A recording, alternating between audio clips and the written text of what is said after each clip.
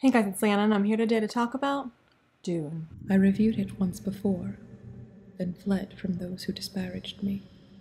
Yet my attackers, it is by what they despise that they are truly known. This time I will not be afraid. Fear is the mind killer. This was my second time reading it, and I chose to read it at precisely this time for obvious reasons.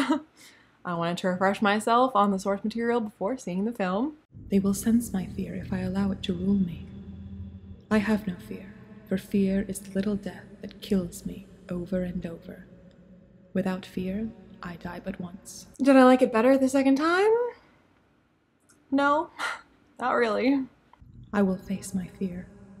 I will permit it to pass over me and through me. When I first read it, I felt, and I continue to feel now after my reread, that Dune is a classic for a reason. It deserves its status as one, and it should be read to this day and for many years to come.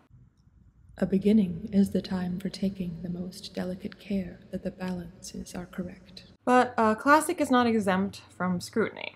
Just because it's written at a different time, that is not an excuse, and it does not justify or explain the more problematic aspects of the book. To begin your study of the work of Frank Herbert, then take care that you first place him in his time, born in the 20th year of the 20th century, and take the most special care that you locate Herbert in his place, the fictional Arrakis. Do not be deceived by the fact that he was employed in journalism and spent many years so. Arrakis, the planet known as Dune, is forever his place. Take, for example, the choice that Frank Herbert made to use the word jihad. Now, this is a work of far future fiction for which he invented many new words and names. But when it came to naming a holy war, he chose an existing word, a word that comes preloaded with history and cultural significance. That is no accident. So it begs the question, why? I must fight the temptation to choose a clear, safe course. That path leads ever down into stagnation. Then let's examine Baron Harkonnen. Here we have not only an offensive vilification of queerness, we also have an utterly uninteresting villain. His motives, his behavior, his schemes, and his existence in the story, they do not further complicate a reader's understanding of the ideas that are being presented in the novel. He does not represent an interesting equal and opposite counterpoint to the protagonist. He does not show us a troubling dark mirror that might cause a reader to reflect on the evils of themselves or the evils of the world or the evils of mankind itself. Baron Harkonnen is more cartoonish than many Disney villains. So for a book that purports to be about grand themes, philosophical questions, and thought-provoking ideas, the Baron offers no food for thought.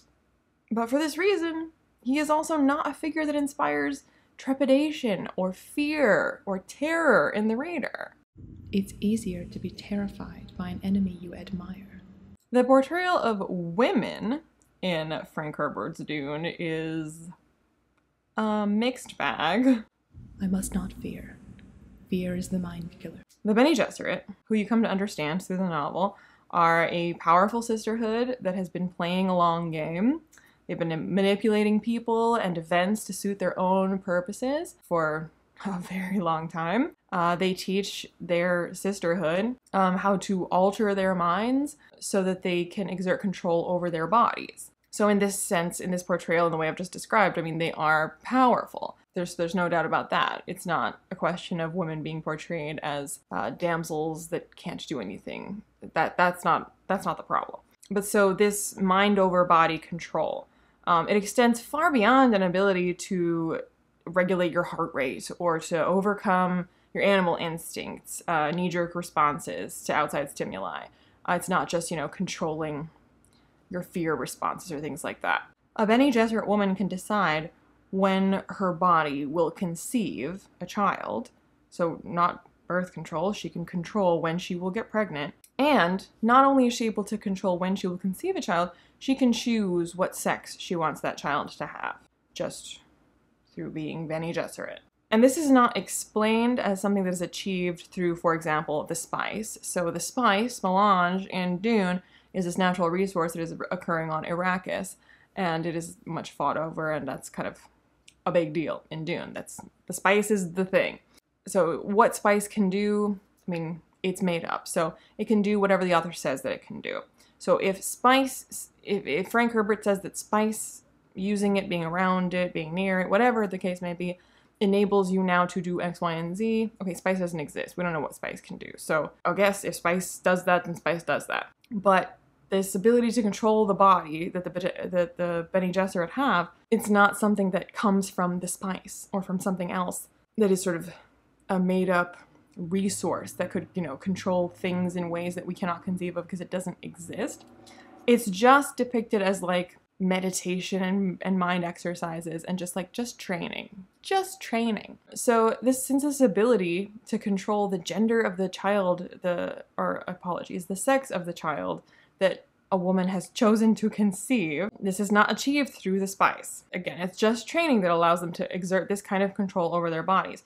And why is that problematic? Well, for centuries, men who wanted to have sons instead of daughters blamed women for the fact that a daughter was born, saying it was her fault that she had not born a son. When in fact, science later revealed that it is the male, it is the father, it is the donor of the sperm that is the determiner of the sex of the child. So Herbert wrote a far future where women can do something that is impossible and that for centuries they've been blamed for failing to do. So again, it begs the question, why? Science is made up of so many things that appear obvious after they are explained. So, aside from problematic things, the narrative structure of Dune, there are many times throughout the book where a moment that ought to be rich with tension is instead deflated by the choice to give the reader an overabundance of information, leaving no question to ask, no motive to ponder. Not only are the deeds of characters known to you, but the thoughts as well. Why create a compelling and suspenseful mystery when you can hand readers the answers before they've even thought to ask a question? I mean, purely from a reading enjoyment standpoint, I have to ask the question. Why? The proximity of a desirable thing tempts one to overindulgence. On that path lies danger. A plan depends as much upon execution as it does upon concept. All of that being said, I acknowledge that Dune is a classic. And rightly so. The world of Dune is complex and intricately built.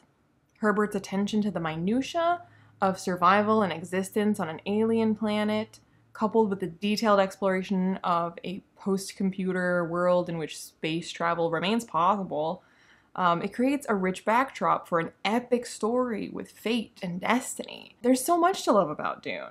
The names alone are worthy of remembrance. I mean, who doesn't look for an excuse to say Moadib or Kwisatz Haderach? And when it was first published, Dune was something new, something that no one else had done before. Like the spice itself, Dune quickly altered the minds of those who read it and awakened them to the possibilities of what science fiction could do. But being the first does not equate to being the greatest. Greatness is a transitory experience. It is never consistent. It depends in part upon the myth-making imagination of humankind. The author who experiences greatness must have a feeling for the myth he is in. He must reflect what is projected upon him. And he must have a strong sense of the sardonic. This is what uncouples him from belief in his own pretensions. The sardonic is all that permits him to move within himself. Without this quality, even occasional greatness will destroy an author. So, in summation, as a piece of genre history, Dune is fascinating. As an example of intricate world building, Dune is exemplary. But as a novel, it is lacking. And as a depiction of real-world identities, it is concerning. It is a classic because it was the first, and because parts of it remain to this day among the best. But it is not perfect. Part of being a classic is being examined, scrutinized, and viewed through new and different lenses. It is a book that begs discussion, and so I sincerely hope that it will be read and discussed for many years to come. I must not fear. Fear is the mind killer. Fear is the little death that brings total obliteration. I will face my fear. I will permit it to pass over me and through me, and when it has gone past, I will turn the inner eye to see its path. Where the fear has gone, there will be nothing. Only I will remain.